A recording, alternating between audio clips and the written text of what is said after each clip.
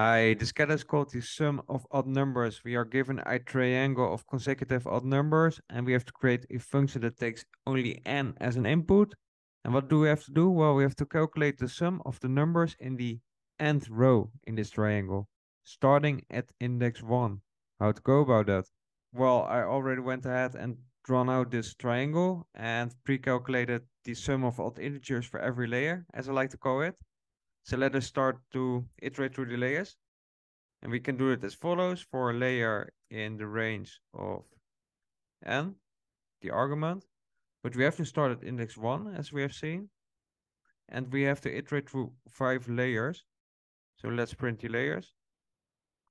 There we have 4 of them. So we should add up 1 here. Yeah. Layer 1, 2, 3, 4, 5. And what I did was multiplying the layer by the layer to find kind of a pattern. They are sort of following. As you can see, the first layer matches. That should be 1. The second layer, 4, fits 2 times in 8. 9 fits 3 times in 27. 16 fits 4 times in 64. And 25 fits 5 times in 125. What's going on here? Well, it has to do with squaring. We have to square the layer by itself. And squaring means multiply a integer by itself.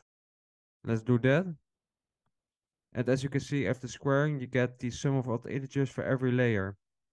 So what we can do is to actually store this to a empty list. Sum of odd integers. And then append the values to that.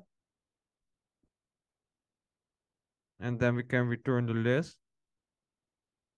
But obviously we only have to return 125. So what we can do is to just return the max value with the built-in function max.